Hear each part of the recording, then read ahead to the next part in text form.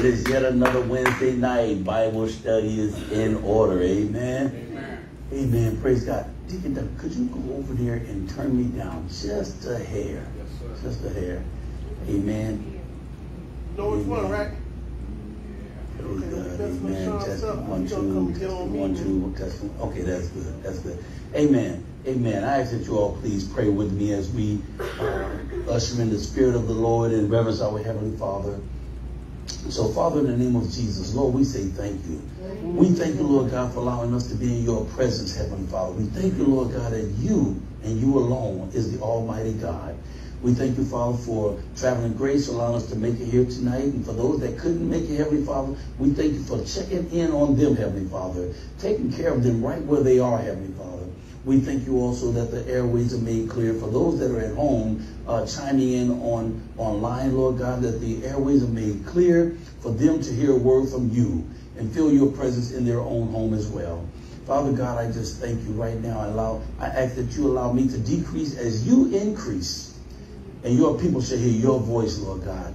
We thank you for the wisdom and understanding of your word, Lord, as your word tells us, in all of our getting to get an understanding. We love and praise you in Jesus' holy name. Amen and amen. Amen. You may be seated. Praise God. Amen. And good afternoon to those that are tuned in on Facebook. Amen.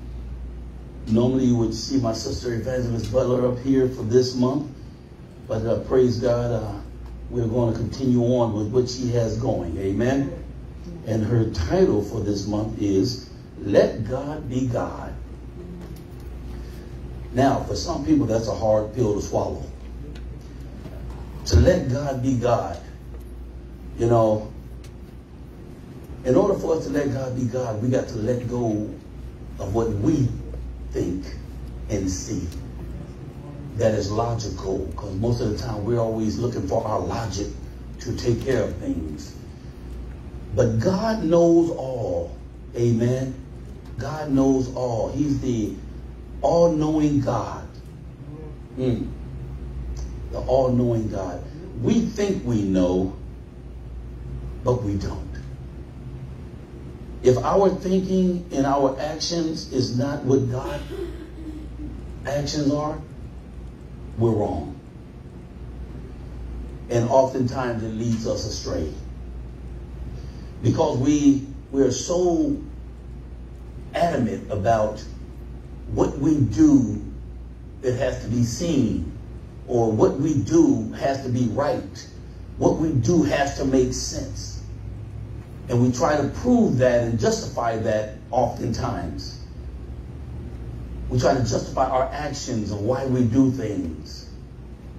When the truth of the matter is, God doesn't have to justify anything. He just do it. And everything turns out right. So when we try to do things, or when we do things and it don't come out right, you'll find yourself in a position of justifying it. You know, but there's no need to try and justify something that God had not ordained or put in order. Amen? Amen. Go ahead, sir.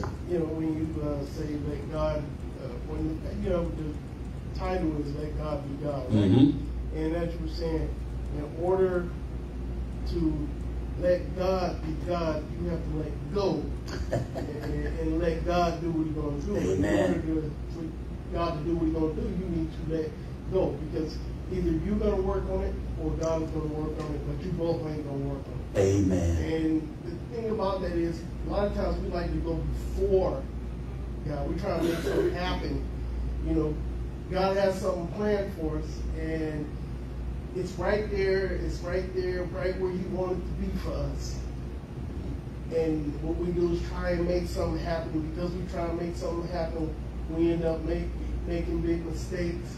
And the big mistakes can cause us consequences. Yes. You know what I mean? Yes. And, you know, I always go back to Isaac. I always go back to Isaac and Ishmael, you know, and Abraham and Sarah. You know, they were doing good. It's just they just figured they were going to help God out a little bit. And that's what a lot of us want to do. We want to help God out. because God is not working fast enough for us. We want to help God out. And then when we try to help God out, we create an Ishmael. We mess things up. And the thing about that is, listen, God needs our help. He uses us to bring people to Him, to reconcile mankind back to Him. But when God is doing something in our lives, He really don't need our help. Amen. I'm glad you went that route because, I started to tell you, come on up and finish taking over. But however, you're right on point. I was going to go back to that as well because I know that's one of the areas that we love going to when we're stepping in the way of God. We create these Ishmaels, and that's why today there's still war going on because of that. A lot of people don't understand because they don't understand the Word of God. They're not being taught, they're not being taught the true Word of God and why things are the way they are. So oftentimes, as we say, we want to step in the way of God. We'll ask God for something, we'll ask Him to do something, and He's going to do what He's going to do. But again, there's a process to everything. And we, with our impatient selves, are not patient enough to wait on God to do what He's doing. And His process is for us to learn. It's for us to learn while we're going through these things. So if you're not patient enough to learn, that means you're going to step out and do your own thing. And what you asked God for, you just negated it all.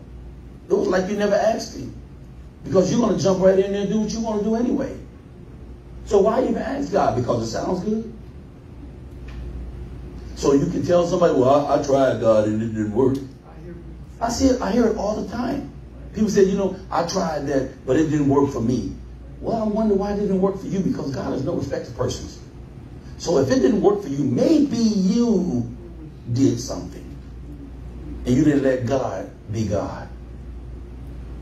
That's the problem. People won't let God be God. Amen. Go ahead, sis. Deaconess Johnson. That's really good. Because oftentimes when people say, well, I tried God and it didn't work. Oftentimes it's not that it didn't work. It just didn't look how they wanted it to look. And they were so caught up in what they wanted it to look like that they missed what He was doing. Amen. Amen. And that's great because it takes us right back to the scripture that Evangelist took us to, and that's 1 Corinthians 3, 6 through 9. Amen. We're talking about reaping and sowing, Here, I'm going to read this in the King James Version.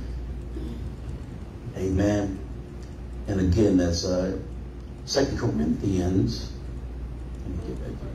I'm sorry, 1 Corinthians. 1 Corinthians, yes. That's 1 Corinthians 3, 6 through 9. Okay. King James. Now, I will read it in another version. As a matter of fact, let me do this. Let me read this in NLT, okay?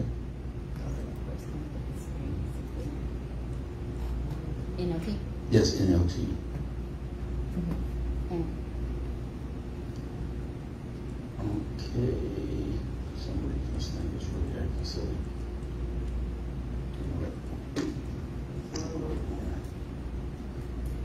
So NLT. Please bear with me. Amen.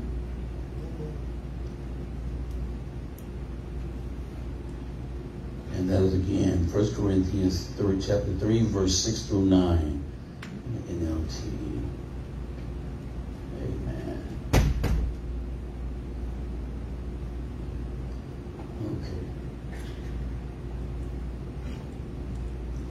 Okay. All right. The NLT says, I planted the seed in your hearts, and Apollos watered it, but it was God who made it grow. It's not important who does the planting or who does the watering. What's important is that God makes the seed grow. The one who planted and the one who watered work together with the same purpose. And both will be rewarded for their own hard work. For we are both God's workers, and you are God's field. You are God's building. Amen? Amen. So, again, here, it specifies certain things that we need to pay attention to. We all have purpose. God uses each and every one of us. There's a purpose for every one of us. And if we just do what God purposed us to do and allow him to be him, everything will work out the way he planned it. Amen? And not only work out the way he planned it, but everyone would see what he planned it. Everyone would be a witness to what God intended for things to be like. Amen? So, here's the thing. If I plant an apple seed into the ground, and my brother come over here and he waters it. Now, the first thing is I have to plant it in some soil. I can't just throw it on the ground because I don't know what type of ground it is. I need to put it in good ground. There's a part that I have to play with this. When it says plant, it means to put in, okay, to immerse it into the ground. Then my brother come along and water it. And with him watering it, I mean, you know, that along with the soil and the sun, everything works together now. Don't you know the sun is what really gives it the proper growth process? Here in our lives, if someone plants a seed in our heart, in our mind, in our life, and someone will come along and continue to water that thing with the word of God, the sun, the S-O-N, does what it does. And we will grow and be purposed, and we'll be what God purposed us to be. Amen? And I hope everyone understands that illustration that I've just given. Amen?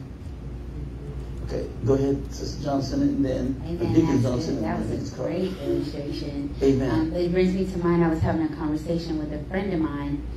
She was telling me, she's like a sister, and we talk like often. So she was sharing with me that a coworker went to church with her on Sunday. So in that, she said, and her husband's an atheist, but that's neither here nor there. But she went to church with me, and I said, oh, honey, that's here, there, and everywhere. Because he might not believe, but you've been at work planting a seed. Amen. And then she went to church with you, and the seed was watered. And no matter what happens, God's going to get an increase on that seed. So, baby, that's here, there, and everywhere. You better praise that. So when you say, oh, well, that's neither here nor there, I said, no, baby, that's everywhere. That's everywhere. Amen? Amen. That's good. Leave the card, and then I see Pastor. I love that. That's good because, you know, they're curious. Yes. They're curious about who the God you're serving. Mm-hmm. And you mentioned how a lot of people either don't receive or don't wait on God. It's because they're impatient. They want to put their time on it instead of waiting for God's time. And when his time is always the right time. Amen. You know, it's a lot of people, and we have been there where we have blocked our blessing because we felt like, oh, we got to be there. Oh, it's, yeah, you know, I gotta be there. And, you know, let God be God.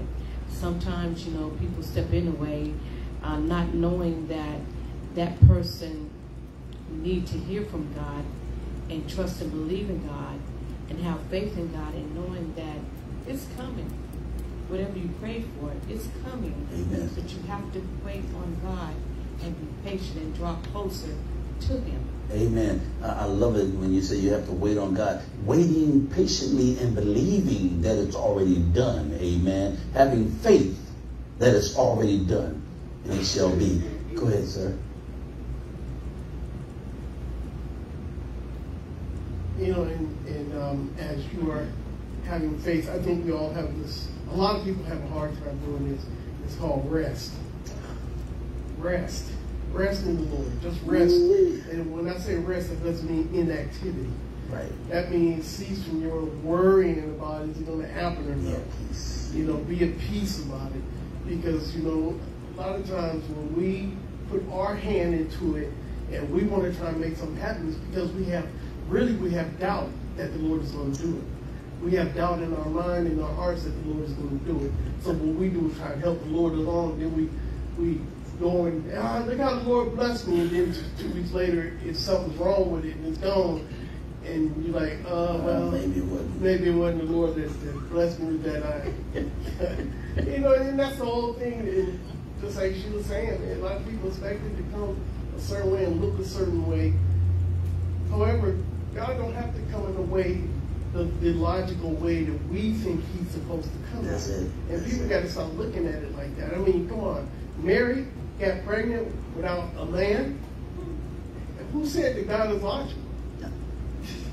Amen. Amen. Go ahead, First Lady. I see you getting ready done. You think? Yeah, I had to write it down. He was long-winded. Praise the Lord.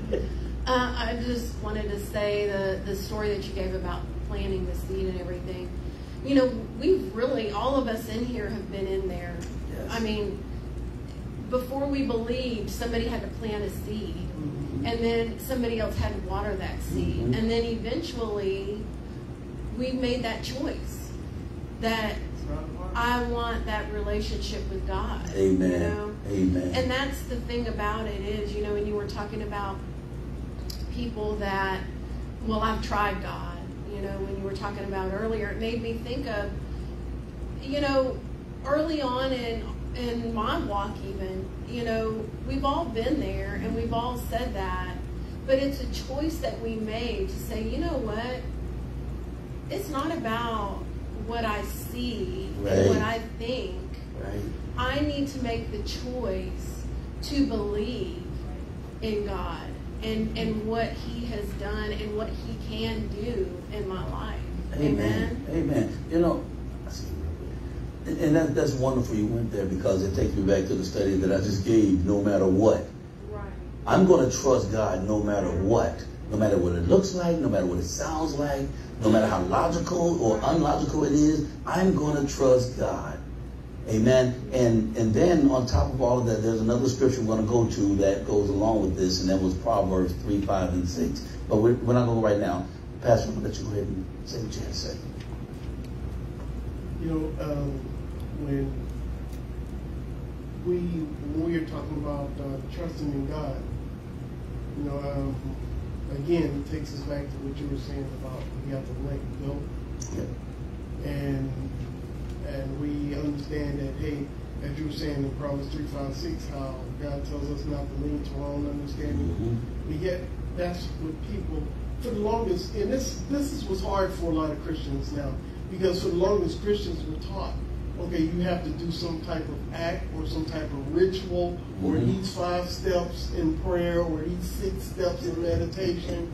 And because people have been taught that type of stuff, they don't know how to let go and just let God be God. Exactly. And so they're always anxious to do something. I remember, you know, old Pastor Green said that you need to pray for 5 hours, and you know, nobody want to talk to you that long.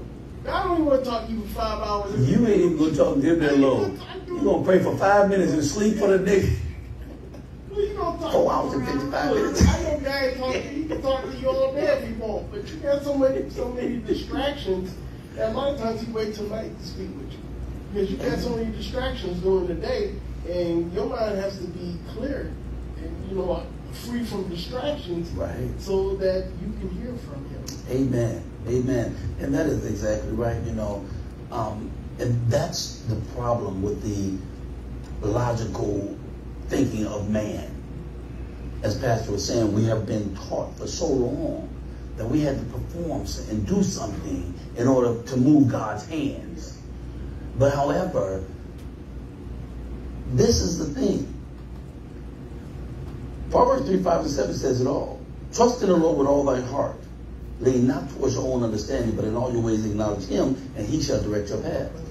Well, when you don't trust in him because you believe that you got to do something, because see, this is the thing. When people say that we need to do something to move God's hand, well, God will do this if you do that. God will do this if you do that. Now, what about the person that is not confident in what they do? So God will never do anything for them. in their mind because they're not worthy. They're not worthy. Well, you know, I couldn't stay awake to pray 5 hours. So God ain't going to bless me. That's exactly what they've been taught. I can't, you know, I can't get to church every Sunday or Bible studies every Wednesday. So God ain't going to bless me. So guess what they say next? I got to do what I got to do. Wow. Wow. So you got to do what you got to do, and you're not going to let God be God. You're right. Go ahead, sir. And, you know, that's the big problem with everything, because people say, they look at it and they say, well, you know what? I got to do what I got to do. So what you're telling me is that you think that whatever you do can move God. So you have more authority than God himself. You can't move God. You have to, you know, the Bible says for the woman who had the issue, right? Mm-hmm. She didn't move Jesus. She touched Jesus. She touched Jesus. He said virtue with her power. You know, she touched Jesus. She came to Jesus. She touched Jesus. It wasn't that she moved God. No, she acted upon her faith and she would touch Jesus. And that's what people are not doing. They're not acting upon their faith. Amen. And they're trying to make things, it's like you say, well, you know what? I'm going to go ahead and do this. I can do this. I can make this happen. And then you make a mess and you expect God to bless it. Wow. You know, man, I tell you, just what you said right there, you know. We won't let God be God. But we're going to do what we got to do. And we make a mess of it. But it amazes me that God has given us power and authority to do whatever it is we need to do. But we don't have enough power, or we don't think to let God do what he already given us power to do. Now watch this. And I say it that way because there's nothing we can do without him. For greater is he that is in me than he that is in the world. If you would only tap into the greater part that's in you, and that's spiritually, in understanding that, listen, God put his Holy Spirit in you. His Holy Spirit dwells within us for a reason. And that's why he said, not by might and not by power, but by my spirit. Amen. And that's when everything we do, we have to do it with intentions and do it in Christ, or do it through Christ. Amen. Amen. Amen. You know, that's what people are doing. We got to include God. Amen.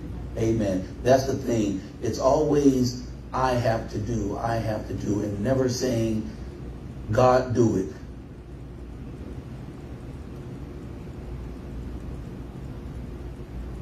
This is really good, and I'm glad that we're on the air, because a lot of people, it's not belittling them. They're not educated with the Bible to apply the knowledge.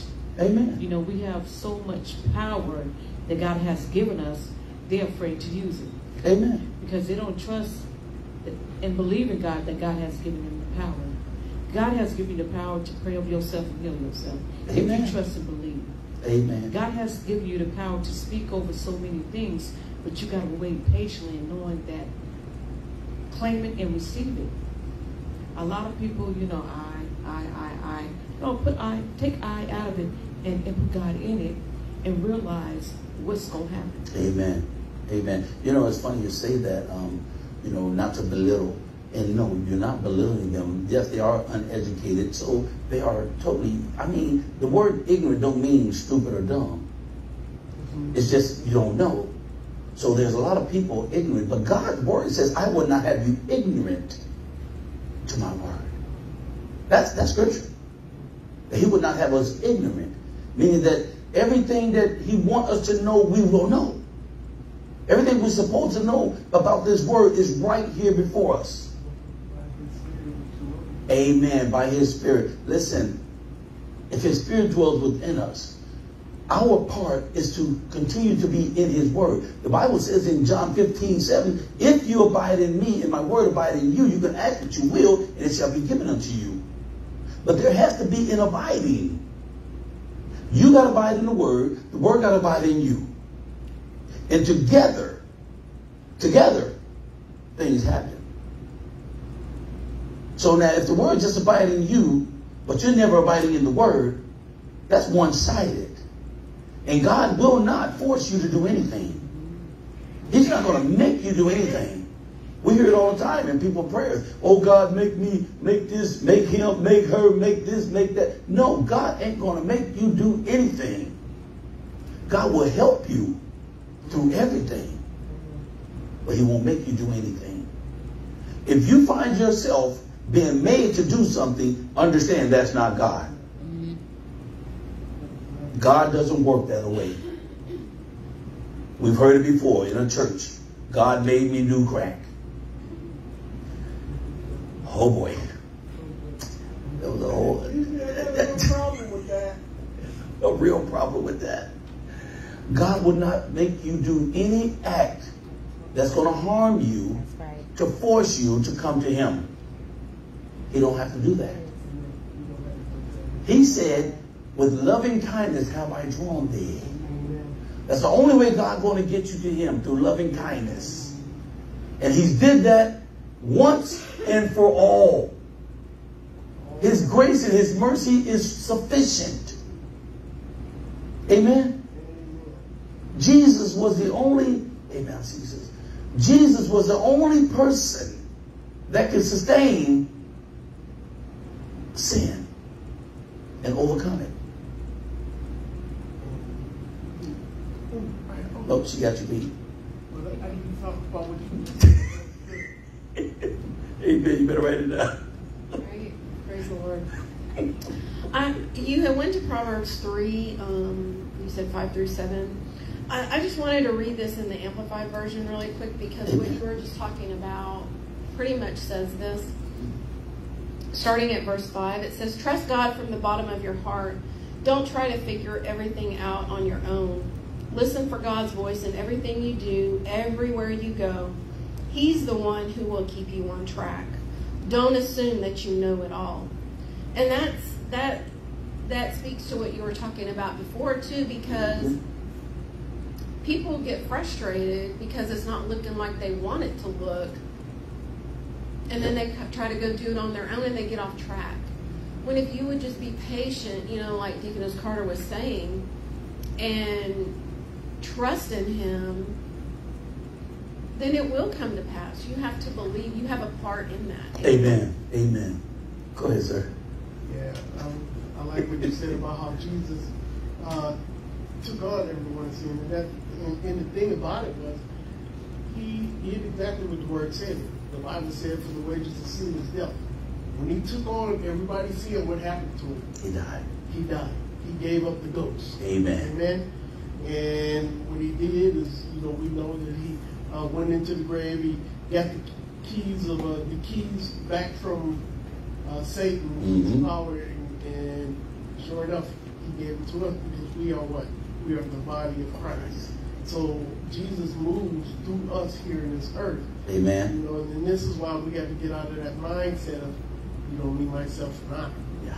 Because everything God done, everything Jesus done, it was for everybody. It wasn't just for, it wasn't even for Jesus himself. It wasn't a selfish move. No, there was no selfishness at all in it. At all. What he did it for all of us. He received our sin, and the wages of sin is death. And now we've been delivered from sin's consequences. Amen. Because sin is no longer being charged to our account. Amen. Amen. Amen. Amen. Amen. That's very good. When we look at it that way, but this is the problem. People can't see that. People don't even believe when you say Jesus went in the pits of hell and whooped up on the devil and got the keys back and gave them to us. They don't believe that. Because they're thinking logical. They're thinking that they're supposed to really have something in their hand, tangible.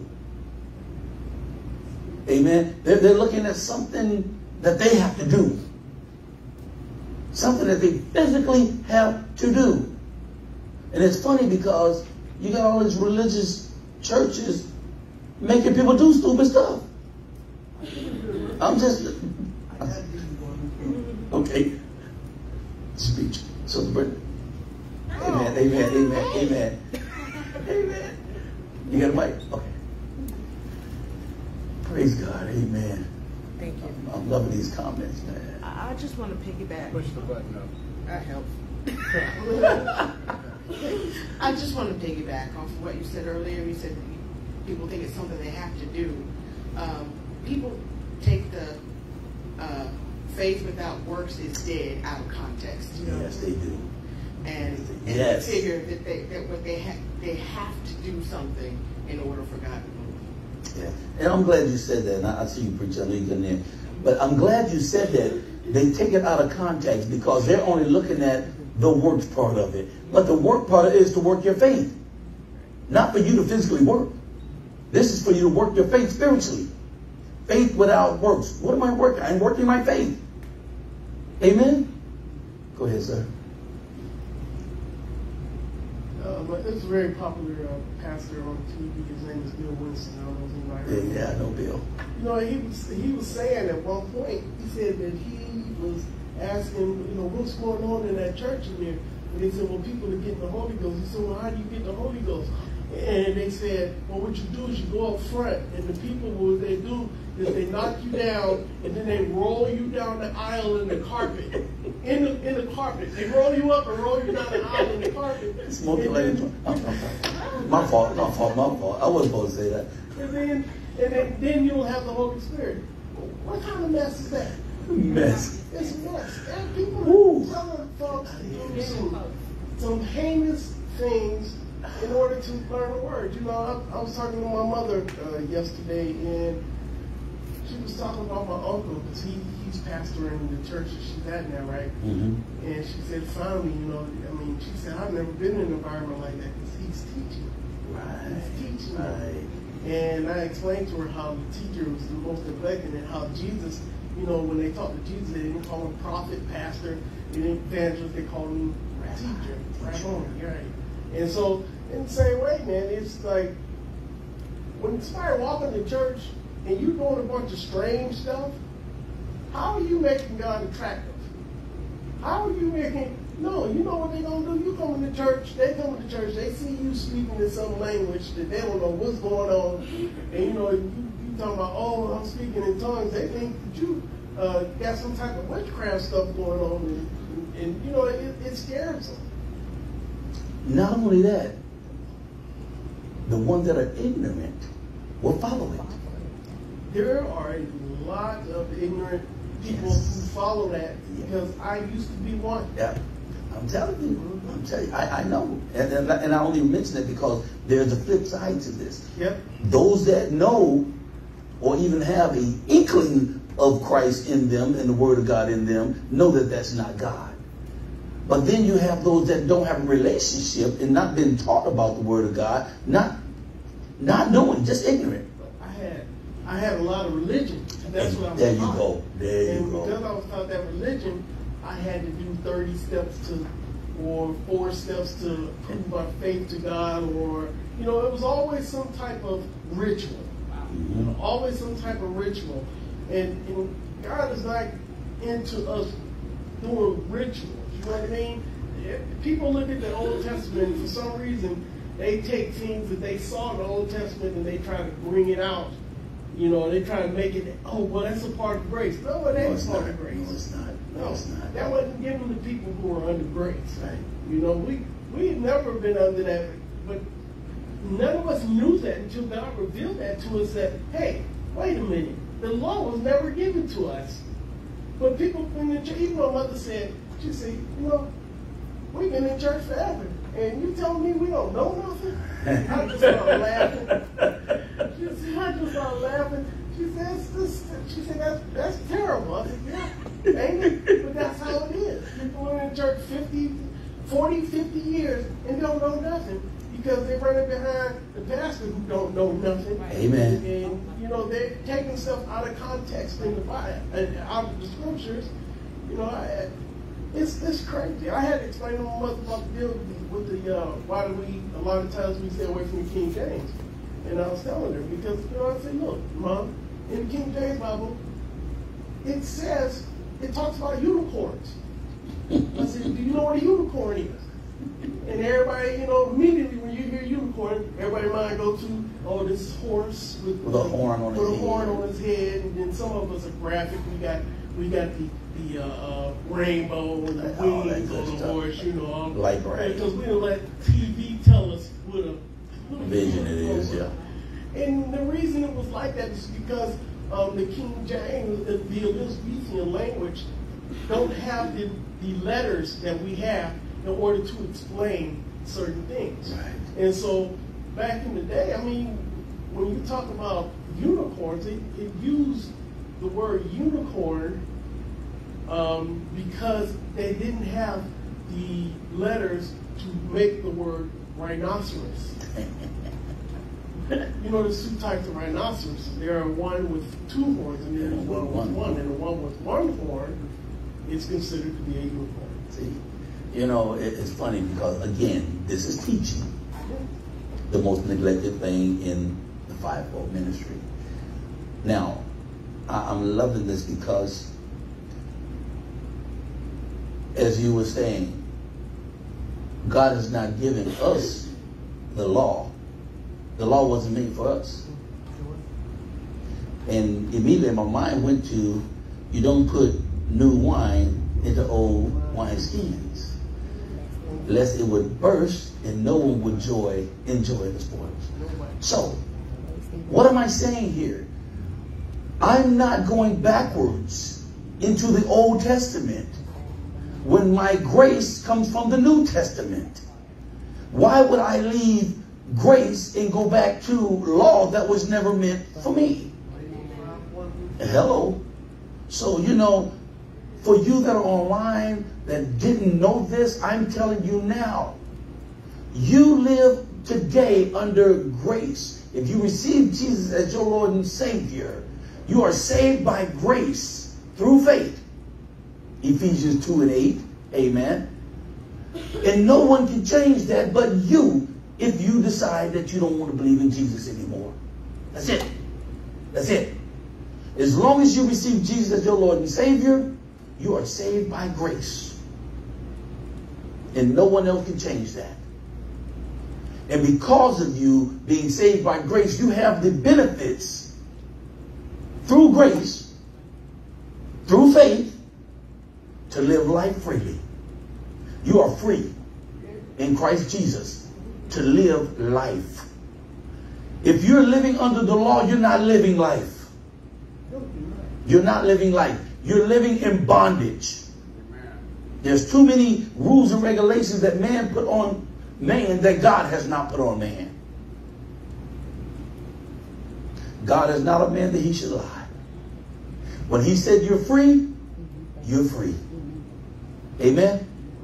When he said he loves you, he loves you. In spite of you loving him. Right, in spite of you. In spite of you. You could have just left that. Yeah, that's true. That's true. In spite of you. So what we need to continue to understand is that we need to let God be God. But in order to let God be God, you got to know who God is. You've got to know who God is. Amen? You won't turn over anything to God because you don't know who you're turning it over to. If someone's teaching you religion, do you know, and I see you sis, do you know you can be turning stuff over to Satan and not know it? You think that you're doing something godly, but you're only doing something that may seem to be godly. The Bible says there's things that seem right to man, in the end thereof. Amen. Go ahead, sis. But it all boils down to they need to know that we have a God of love. Amen. We are not from a God of wrath. Amen. That's not what we have. He is a God of love, the basis of love. That's the base of all things. And so when people say, "Oh, God's gonna get you," well, that's not loving. That's not loving. That ain't my God. That's not who I serve. Which God you talking about? Wait, let's talk about this now. Let's talk about this. Let's talk about this. No, I'm not going to hell because I did 75 and 60. That's not the God I serve. I might get a ticket, yes. Come on now. I might get a ticket, but I'm not going That's to the law of the hell. land. The law of the land. Right. Now, let's talk about it. But I'm just saying, because they don't know, right, that we serve a God of love. Amen. We serve a Amen. God of love. Amen. Not a God of wrath. Amen. And it's funny you say that, and I'm glad you brought that around, because too many people don't understand that the Old Testament talked about God's wrath on man. And it was a conditional thing. If you did this, God will do that. And this is what religion is still pushing today. They're still keeping people in the Old Testament saying that you must do this in order for God to do that. When God has already done what he's going to do, he ain't going to do no more. Because it's all been done. Amen? Go ahead, sir. You know, that's one of the things I talked about Sunday. Sunday, one of the things was, you know, everyone in the Old Testament, they always talk about God is a jealous God. God is a jealous God. You know, and I'm like, okay, so when we look at the scripture and we see that God is love, and then you go back to 1 Corinthians chapter 13, and it explains 13:4 through 8, it explains what love is. And one of the things it had in there is love is not jealous. So if God is love, then how can love be jealous? How can God be jealous if he's love? That's an oxymoron. Yeah. And see, and people don't know that because they still running around. See, I know what you're doing, and I'm telling you, God is a jealous God. You better quit that. You better stop trying to. You know what? Who are you talking to? Man, So I'm like, I don't know. That ain't my God y'all talking about. I'm telling you. That's your God. You know, I said, you getting it in, sis. You getting it in. Jelani said, I'm going to get in where I fit in. I'm so sorry. I got you. No, don't be sorry. You good. It also goes back to, right, God forgave you for all things. Mm-hmm. For all things, Yes, right? Today. And forevermore, right? But when you don't know that, right?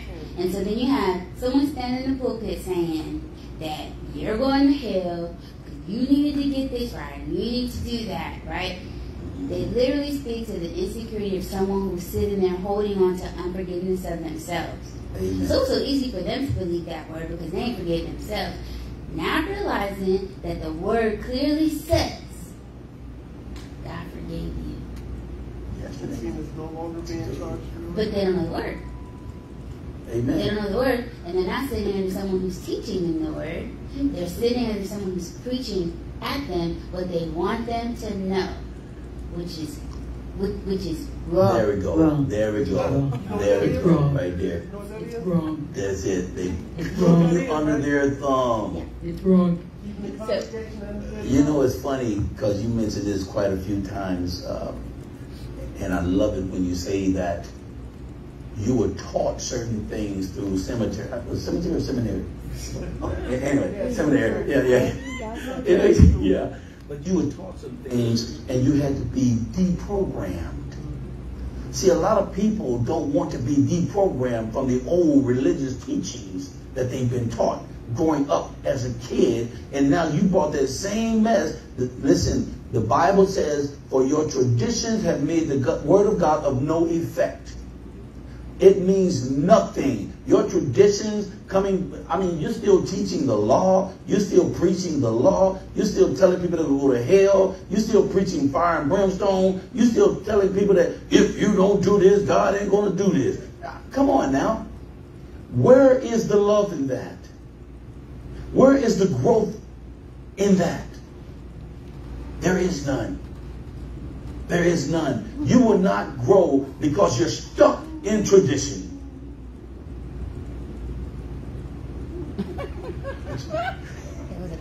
Yeah, I saw that.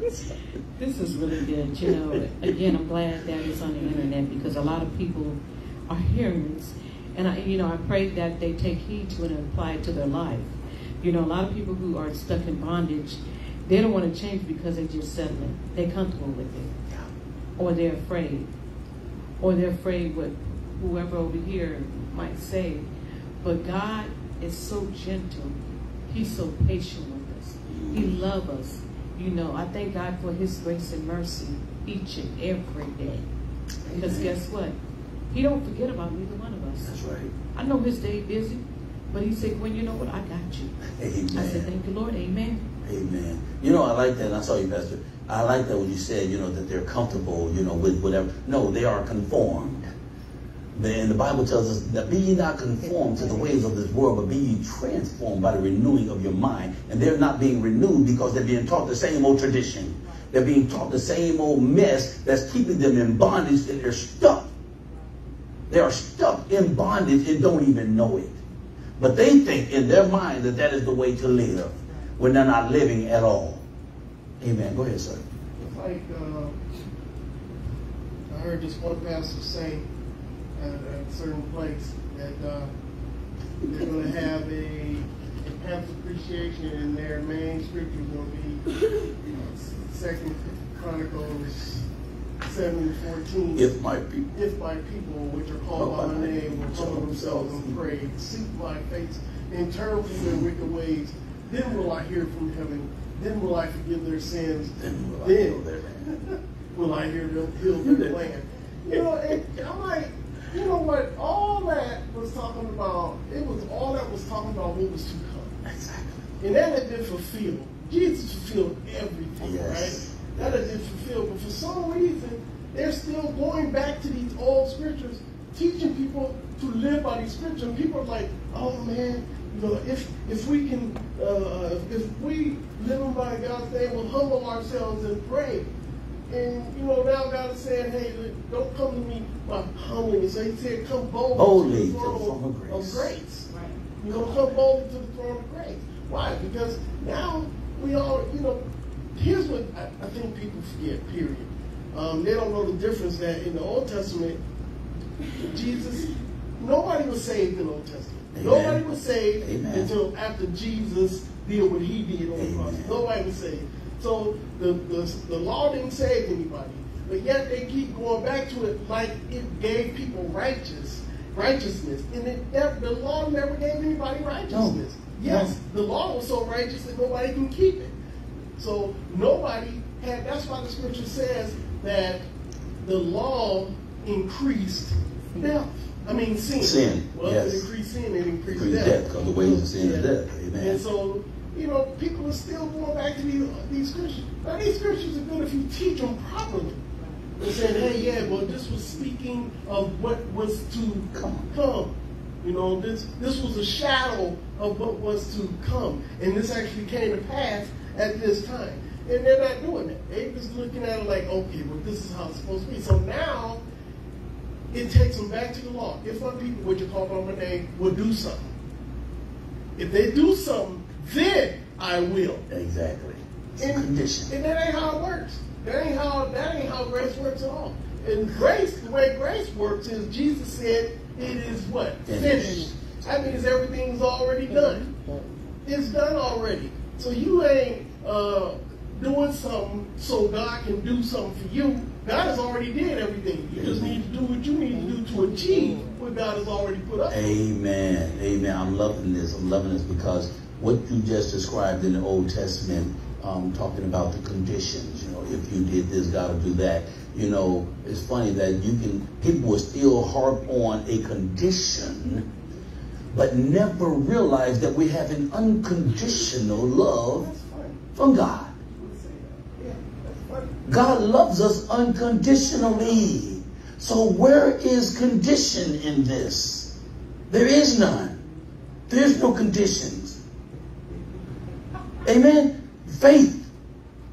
When you receive Jesus' love, when you receive Jesus, which is love, you receive God's grace, which is God's love unconditionally.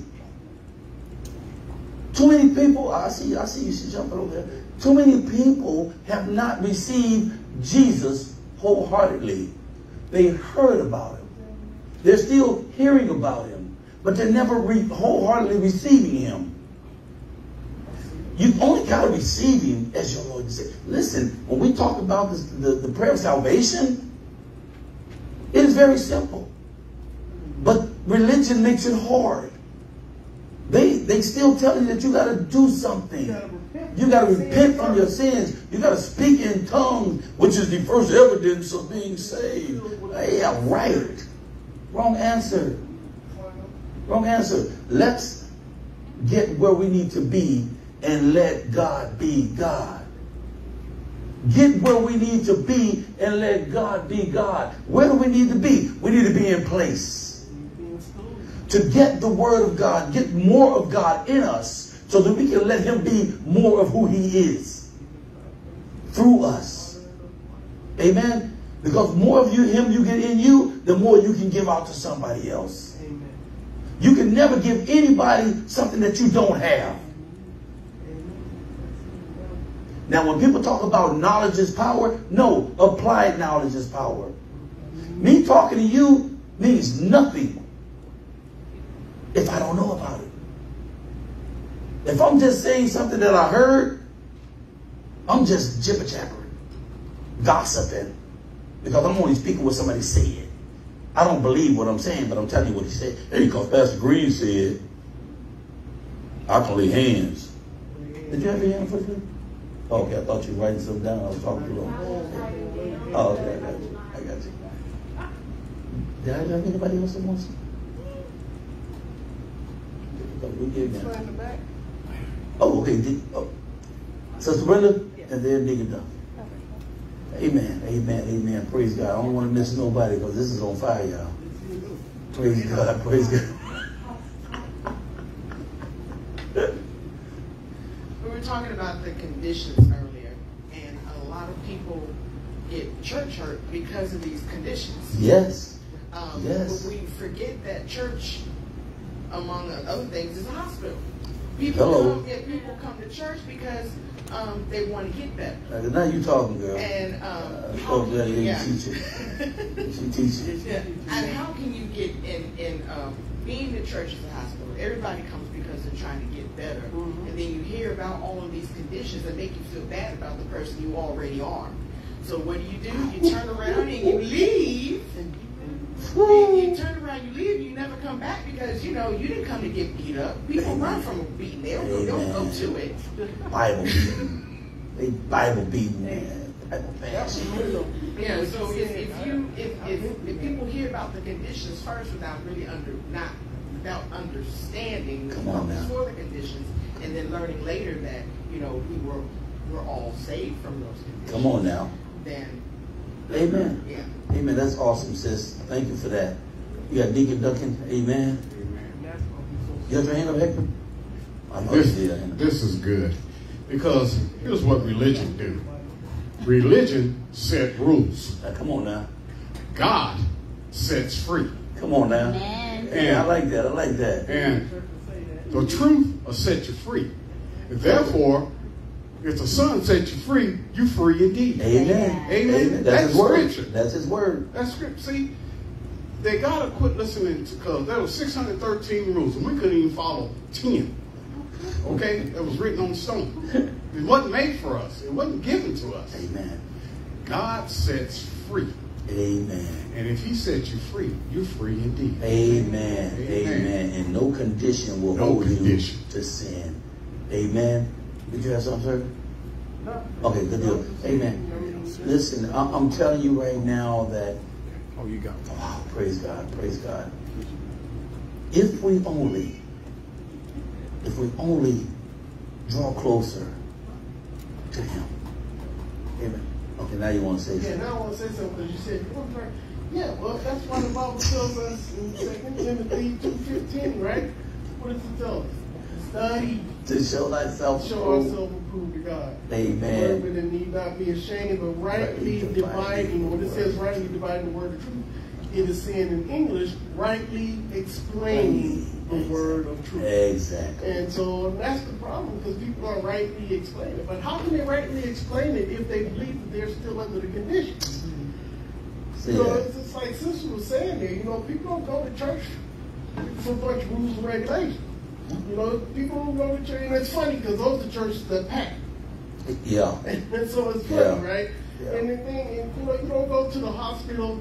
You know, if you got a broken arm, you go to the hospital to get it cast up, get it fixed. And what do? Break your leg and send you back home. You know, you feel worse now.